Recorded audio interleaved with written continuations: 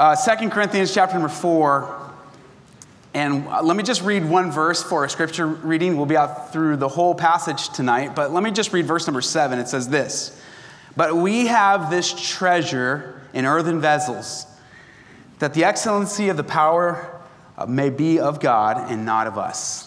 But we have this treasure." We have this treasure. Let's pray. Our Heavenly Father, God, thank you so much for your word and how applicable it is in our lives every single day. I pray that it would challenge us and convict us tonight. We pray these things in Jesus' name. Amen. You can be seated. Well, how many of you have noticed that we seem to live in a constant news cycle, and it seems that the news is always bad? Anyone ever notice that? I think that would be an understatement. Someone did a study and reported that 90% of news is negative news. And you might be shocked and think, well, that's a little too low. I thought it might be higher than that, 90% of the news is negative news. The Industry Week did a report several years ago, and they said that bad news is more likely to attract a casual reader's eye than good news. It's a secret journalists have known for years, that bad news gets more attention than good news. So I went and grabbed a few newspapers this morning just to see, is 90% of the newspapers' news today actually negative news? And the LA Times, there were 7 stories on the front page, and 6 of the 7 stories on the front page were negative. They were negative headlines. Another newspaper I grabbed was the USA Today. There were 5 major stories on the front cover, and 5 out of 5 of the stories, you can grab them yourself if you want to, you be the judge, but 5 out of 5 were negative stories. The AV Press was actually not so bad, 2 out of 7 on the front page, but they also have a second front, and on the second front, there was 7 out of 7 negative stories, all right? So bad news everywhere. This report from Industry Week said that even when a story was good, that journalists will often find a negative angle on that story because people are more likely to read. So even if it's positive news, they're going to take the one negative aspect and float that up to the first several lines or the headline because it's more likely to get read. There was one international paper that did a test, and they actually just ran positive stories for a week, nothing but positive stories in their newspaper, and they lost 2/3 of their readership over the course of a week. And so we're kind of attracted to bad news, but I've got some good news tonight. Are you guys ready for some good news? Here's the good news, that God is still on the throne. He's still in control. The gospel is still at work in the hearts and lives of men. We have some good news, and we're going to look at this good news here in this passage. The good news is really found in verse number 4. It says that we find this phrase, the glorious gospel of Christ. So we read the phrase a moment ago that we have this treasure. And that's some great news, that we have this treasure, something that cannot be taken away from us, something that is of immeasurable value. We have this treasure. And what is this treasure? The treasure is the gospel, the good news. Literally means good news. In this passage we find, we'll come to this later on, these words, trouble, perplexed, distressed, despair, forsaken. And sometimes I think these words can apply to us, but let me tell you that we don't have to be these things because of Jesus Christ. That's the good news, that he has conquered death, hell, and the grave. This is the good news of Jesus Christ, the glorious gospel of Jesus Christ. This is the treasure that has been given to us. The Bible says in Colossians chapter 2, in whom are hid all the treasures. Later it says, for in him dwelleth all the fullness of the Godhead bodily. So in Christ are all the treasures. So this treasure is the gospel at work in our life. So this is meaningful to us. And it's something as believers we ought to be reminded of frequently. So the Apostle Paul, in Scripture, we find 2 letters to the Corinthians. And the first letter was a letter that was a correcting letter. And the second letter here is more of a personal letter. And we'll look at this, but Paul is defending himself in some regard in this passage. But he's also just rehearsing things. And I believe it is advantageous for us as believers from time to time just to rehearse the goodness of God and what the gospel means in our life. So let's look at the treasures that have been entrusted to us. This treasure that we have, the gospel, what does it mean and what changes? Well, I want to look at three things that change because of this treasure that has been given to us. The first thing that changes are our privileges. As believers, we have privileges from God. The greatest privilege would be that of salvation, entering into a saving relationship with Jesus Christ. In this passage here, it uses verse number 6, says, "For God, who commanded the light to shine out of darkness, has shined in our hearts to give the light of the knowledge of the glory of God in the face of Jesus Christ." So this saving knowledge of the glory of God through Jesus Christ, this is the greatest privilege that we have in life. And it is a privilege that cannot be revoked. And we ought to be thankful for that. So no matter how dark or gloomy the news cycle may be, we'll never lose our salvation, and we can always come back to the fact that we have a relationship with God because of his son, Jesus Christ. What a great privilege. If in this life we only have salvation, we've been given more than we deserve. You see, this privilege is not a privilege that we earned, but a privilege that we were given.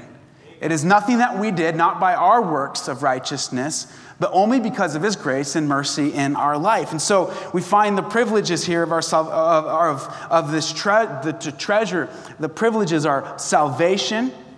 That's the gospel, but also service. So look here in verse number 1. It says, "Therefore, seeing we have received this ministry, as we have received mercy." So that phrase, "as we have received mercy," is speaking of our salvation. But as we received mercy, as we entered into a relationship with Jesus Christ, we also received another privilege. And that is the privilege of being included in the work of God. We weren't just saved to sit down and fill a pew. We were saved to serve. There's no greater privilege than to know Jesus Christ and then to be included. We are now joint heirs. We are now adopted into the family of God. And this is a great privilege, that we are saved and that we can serve, that we have been given this ministry. And then we find this phrase, we'll see it again, that we faint not. So because of these things, we can take heart. We don't need to lose heart. We can keep going. We can, even in difficult times and difficult circumstances, because of these truths, the fact that we've been saved and we've been given a purpose, we can keep going. We don't have to faint. We don't have to get discouraged or distressed. We can keep serving. So our salvation and our service. So with our service, there are some rights. We are a child of God. There are some things that are given to us, but there are also some responsibilities found here in this passage. And so Paul says this, as he wrote, "But have renounced the hidden things of dishonesty." So this is one of the responsibilities that we have in service. So, by the way, we teach this to the teenagers. When we are saved to serve, and every minister is a minister, right? There's not different tiers of Christianity. When we were saved to serve. And so as we serve, there are some responsibilities in this service. "But have renounced the hidden things of dishonesty." This is speaking to those hidden practices, the thoughts, behaviors that would bring shame if uncovered. And then he says, "not walking in craftiness." The same word for craftiness is used later in the book when Paul said that Satan beguiled Eve. It's speaking of trickery or craftiness. Now this was prevalent here in Corinth. This is something that Paul had addressed before and is addressing now, that there are those who would seek to trick new believers. So not walking in craftiness, nor handling the word of God deceitfully. And of course, again, Paul is speaking to an issue that was abounding in that time, that there were those who were abusing the words of God. He was warning against the misuse of Scripture. Even as anyone stands up and stands behind this pulpit and opens God's word, we should examine the text against what's being said, no matter who's saying it. I'm thankful that we get to serve in a place where God's word is handled well and appropriately. I'm grateful that this week through the Fine Arts Tournament, there will be young men in our youth group. They'll be nervous, but they have practice, and they're learning how to handle the Word of God. To misuse the Word of God would mean to just remove a verse from context to make a point that the Scripture was not saying, or maybe just using a text to promote a hobby horse, or maybe reading into the text something that's not there. And this is prevalent, and Paul was saying, as ministers of the gospel, we need to handle the Word of God appropriately. Now, this applies to more than just who stands behind a pulpit. This applies to every single one of us, whether a pulpit or a lectern across this campus, or even as we, as Scripture says, commend ourselves to others' conscience. As we share the Word of God, we need to share it honestly and openly. So, and then he said this, but by the manifestation of truth, commending ourselves to every man's conscience in the sight of God. And so, believers, we have received mercy, and with that, we've received a ministry to then tell others about Christ. So let's keep reading. Verse number 3, it says, but if our gospel be hid, it is hid to them that are lost, in whom the God of this world hath blinded the minds of them which believe not, lest the light of the glorious gospel of Christ, who is the image of God, should shine unto them. Let me make a point here. The gospel always works, right? If someone's not receiving the gospel, it's not a problem with the gospel. That's what Paul's saying here. He says their eyes have been blinded. Now, Paul knew something about being blind, did he not? On the road to Damascus, he experienced that intense blindness. Later, this is somewhat of a mission statement of the Apostle Paul in Acts chapter number 26. He said, as part of his personal mission, is to open their eyes and turn them from darkness to light, from the power of Satan unto God, and that they may receive forgiveness of sin and inheritance among them, which is sanctified by faith that is in me. So what is the antidote for this blindness? We encounter people every day. You work beside people every day who maybe are lost and blind. That is their spiritual condition. Well, what is the answer of that? Well, Paul gives us the answer in verse 5. For we preach not ourselves, but Christ Jesus the Lord. Amen. That's the antidote for spiritual blindness. Not to preach ourselves, but to preach Christ, to lift Christ up. And ourselves for Jesus, servants for Jesus' sake. And then again, verse number 6, which we read, for God who commanded the light to shine out of darkness. This is awesome. This is a reference back to Genesis chapter number 1. The same God that said, let there be light, hath allowed the glorious light of the gospel to shine into our hearts. That is a treasure that we have experienced the gospel, the glory of God, to give light unto the knowledge of the glory of God in the face of Jesus Christ. What a privilege that we have to be called the child of God, to be involved in service alongside, together with God. This is a privilege of the treasure that we have. But another aspect of this treasure is not just our privilege, but we've been given some possessions. We've been given some possessions, the Holy Spirit. We've been given, we'll see here in this passage, the power of God. So we've been given some things as children of God. Verse number 7 says this, but we have this treasure in earthen vessels, that the excellency of the power may be of God and not of us. So what is an earthen vessel? Not a phrase we use all the time. Well, in biblical times, there were these clay pots that they would keep food and materials, and it was I think we got a picture of a few of them, something like this. This is the pots that they found the Dead Sea Scrolls in. The point with the pots is the pots themselves were not valuable. Here's a pot where they found money in it. There's actually a story in Matthew chapter 13 that Jesus is telling the story where there was money that was found in a pot. And so here we have these pots, but these pots are not valuable in and of themselves. In fact, they were disposable. They were invaluable. The only thing they did was potentially carry something that was of value. What was important was not the pots themselves, but what was in the pots. I saw this week that Purell hand sanitizer was going on Craigslist for $250, right? if you're willing to pay $250 for some Perel hand sanitizer, I've got something else to sell you after the service. Just come up and see me. It's amazing. Now, why would they do this? It wasn't the container itself. It was what they were saying was in the container. Because what's in the container is what actually brings value to it. Now, listen. What this passage is telling us is this. We are the human containers of the excellency of God. What we bring to salvation, we bring nothing except for the need of it, right? We are just clay pots. We bring nothing to salvation. God doesn't need us, yet he includes us. And so we are just earthen vessels. The gospel contains the most profound truth ever known to the world, and yet we, our fragile, frail, broken humanity, redeemed by Christ, is entrusted with that gospel message. I'm glad that God uses imperfect people, aren't you?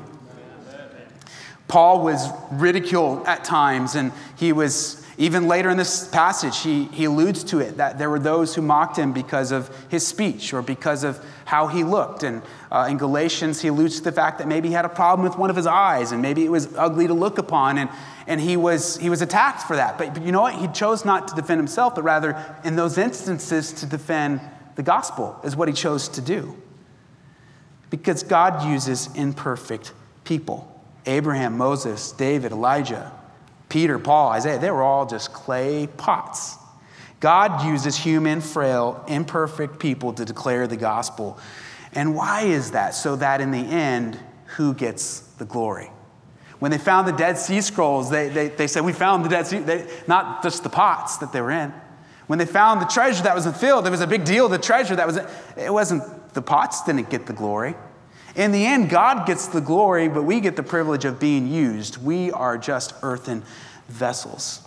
We live in a society that prides itself in self-sufficiency. But we find in John chapter 15, apart from me, you can do nothing. I think one thing that the fragile news cycle has taught us in the last few days is that maybe we don't have it all together as we think we do. Maybe we don't have things under control like we think we. Maybe we aren't as self-sufficient as we believe we are. And maybe this will be an opening for us to present the gospel to others in our community and around the world. Paul later said, and he said unto me, my grace is sufficient for thee. For my strength is made perfect in weakness. Most gladly, therefore, I will rather glory in my infirmities, that the power of Christ rest upon me. Therefore, I take pleasure in my infirmities and reproaches and necessities and persecution and distresses for Christ's sake. For when I am weak, I am strong. So what does it mean that we have this treasure? It means that we have God's power that's available to us, his power, the excellency of his power. I remember in high school, we would have football practice, and sometimes after football practice, we'd go to a small gymnasium that we had over in the Student Life Center, and we would lift weights. And sometimes when we were doing the bench press, my coach would get up behind me, and I would push as hard as I can to find that amount that where I almost could bring the bar up to the top with that amount, but then I couldn't. And what the coach would do would stand behind me and spot me, and he would help me out. And he added his strength to my strength. Now, I technically didn't get any stronger. So our strength plus God's strength doesn't mean that we're actually any stronger, but his strength through us. One author put it this way: we do not become powerful, we remain weak. There's this idea, kind of a self-help idea, that I'm going to borrow God's power and then I'm going to be stronger. No. It is when we are weak that he is strong. It is in our weakness that we find his strength. We do not grow in power, we grow in weakness. We go from weakness to weakness, which is to remain vessels of his power, ever weak and ever strong. That is a privilege that we have as believers, to be used of God. And when we are weak, he is strong. Our weakness is the foundation for his strength. And so we find that God's power is available to us through us. So we are earthen vessels possessing his power, but how is that power often manifest? How does the unsaved see that power in our life? Most often through the peace of God that's reigning in our life. How is God's power evidenced in your life? It's not that we are superhero Christians and, wow, look at this person did and look at this person did. But God's power is most often evidenced through the peace that is evident in our life. Paul continues here, and he gives this incredible literary circle, so to speak. He's gonna hammer these truths over and over and over again with these paradoxes. And we read them here in Scripture. He says, we are troubled on every side, yet not distressed. So what he's talking about here is the Greek words allude to this fact that we were being squeezed, troubled. It's just like a vice grip coming down on you. But yet he wasn't crushed. He was not distressed, in trouble, but not distressed. And then he said, we were perplexed, but not in despair. Puzzled at times, yes. Perplexed, confused, yes. But had he lost 1 ounce of hope? No. And this is the paradox for us as Christians. Yes, this is distressful, but we haven't come undone. And yes, this is perplexing, but we're not in despair because we know who's in control. Persecuted, but not forsaken. This word persecuted speaks to being hunted down. And there were times where Paul was hunted down throughout the city, but not forsaken. He was never abandoned by God. Cast down, but not destroyed. This implies being hit or struck with a weapon. Again, Paul experienced this. In Acts chapter number 14, he was stoned. The Bible says, having stoned Paul, drew him out of the city, supposing he had been dead. He had been cast down. But when the disciples came and they gathered around him, guess whose eye popped open? The Apostle Paul. You see, he was cast down, yet he was not destroyed. I think sometimes we think the privilege, we're privileged to be saved, we're privileged to serve, but guess what? The Bible also tells us that when we suffer, we are privileged to suffer. In Acts chapter number 5, when the disciples were stoned there in that instance for continuing to preach the gospel, at the end of the passage, they walked away and they continued rejoicing. Why? That they were counted worthy to suffer. Listen, when we suffer for Christ's sake, that is a privilege. Paul said, even in these things, this is a privilege. He said in verse number 11 here, for we which live are always delivered unto death for Jesus' sake, that the life also of Jesus might be made manifest in our mortal flesh. Wouldn't that be an awesome prayer for every single one of us, that the life of Jesus would be made manifest in our mortal flesh? What Paul is speaking here is about dying to self, the mortification, the crucifixion of the flesh, the crucified life. And so we have in this treasure, we have this possession, and we have these privileges. But let me draw your attention finally to this last point. We have a new perspective. Because of the treasure that has been given to us, we now see things differently. Verse number 16 says this, for which cause we faint not. So here we are, we see in verse number 1, he begins with, we faint not. Now having come through all this, now because of God's power, because of a personal relationship, because of this peace that we have experienced in our life, because of all these things, it doesn't matter what happened, we faint not. We have no reason to lose hope ever because of Jesus Christ. And that should change our perspective. We don't have to look at the worst news cycle and despair because God's in control. We can be perplexed, but we're not distressed. We can be hurt by something, but we haven't given up hope because of Jesus. Verse number 17 says this, for our light affliction, which is but for a moment, worketh for us for more exceeding and eternal weight of glory. For our light affliction, the worst day that we've ever experienced, but a light affliction. And the grand, why? Because as believers, our perspective changes.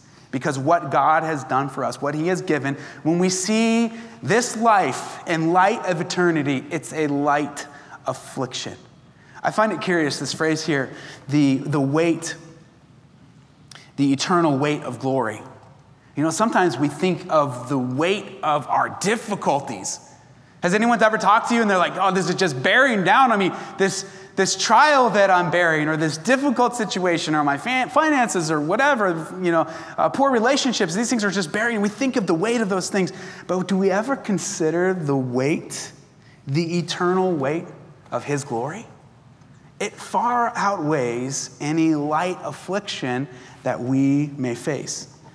Verse number 18 says this, for while we look not at the things which are seen, but at the things which are not seen. That is the Christian life of faith.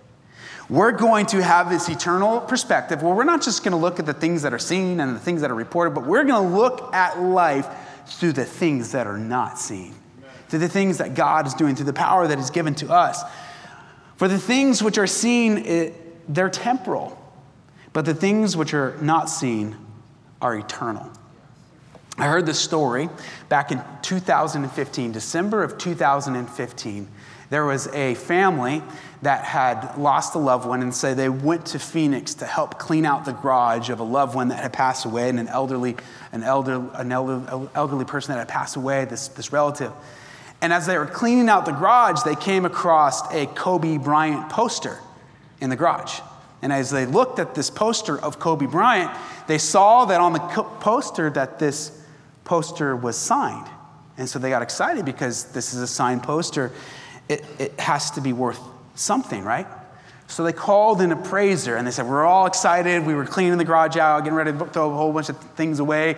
And we found this poster. We know it's worth something. It's signed by Kobe Bryant. They asked the appraiser to come out and look at the poster.